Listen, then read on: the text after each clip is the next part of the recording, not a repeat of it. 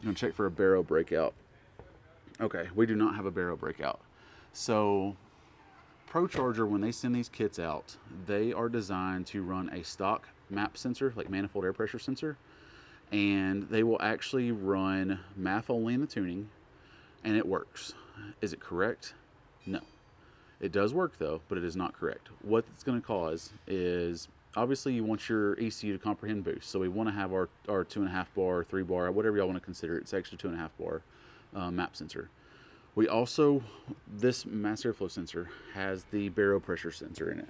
So what happens is when you have any type of force induction application that blows through the MAF and pressurizes the charge tube, it will skew the P ratio. So in the video from the other day, remember P ratio is MAP over baro. So what happens is when you pressurize this pipe with boost, and then you would max out the stock MAP sensor. So you basically max out stock baro sensor, stock MAP sensor. The truck would see a P ratio of 1, so the V table would be incorrect. The trans wouldn't shift correct. It's just, it is a very basic way of doing it, and I know they get away with it, but in this application, it is incorrect. So what we're going to do is we're going to use the DSX Baro Breakout. So what's going to happen is the DSX wiring harness is going to intercept this wiring harness to the mass airflow sensor. It's going to add an external MAP sensor, like manifold air pressure sensor, and that's just going to sit to atmosphere. So then this charge pipe can be pressurized. The engine still sees atmospheric pressure outside via the baro pressure sensor. So all the ECU's calculations are going to be correct on fueling. So before we get this thing up on the dyno, we'll install the Baro Breakout, and I'll kind of show you what the kit looks like. I use DSX. There may be other companies that offer it, but DSX was the one that originally brought it out, and I just want to support Dave Steck. He's a good dude. All right, guys, so here's the DSX Baro Breakout kit.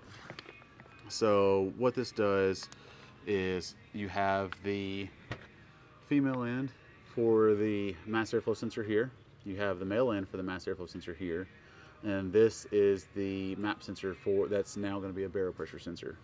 So this shop always orders them. I have them order them with this Blue Label LS9 MAP sensor, because traditionally when these trucks come in, the stock MAP sensor is still installed.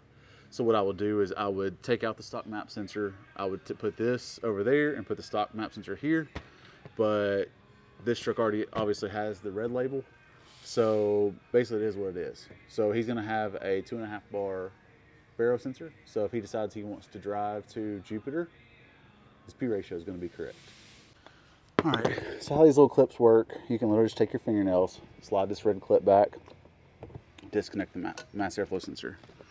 So again, we have the female side.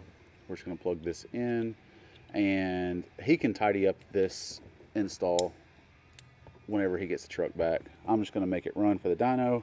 So for right now, I'm just gonna loop it around the Mighty Mouse catch can hoses, which I don't know if you guys saw that, but it does have a Mighty Mouse catch can on here.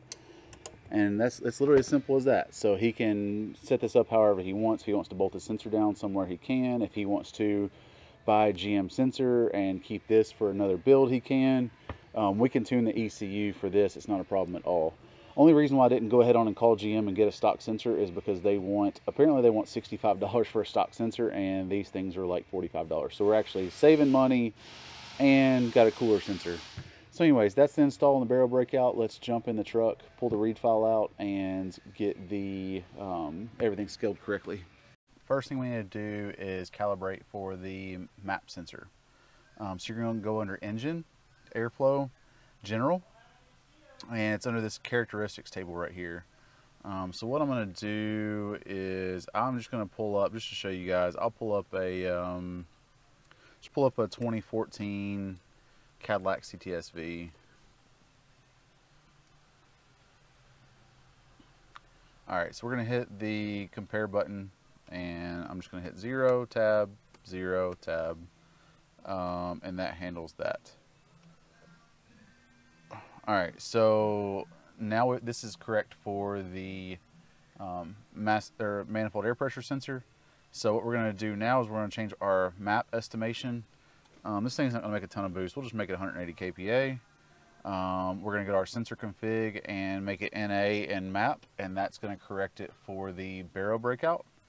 And then if you see this 31250, because we use the blue label map for the baro pressure, we're going to make this ambient air pressure.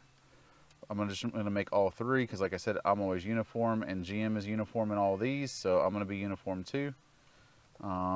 So now we have all this stuff set up for the Baro Breakout with the blue label map sensor. If you are going to use your stock map sensor in that location, all of these can be left alone, so don't make that change. All right, files in, let's start the truck.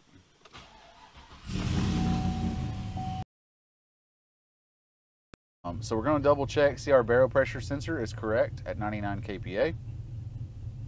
And our manifold air pressure is good at 65, 66.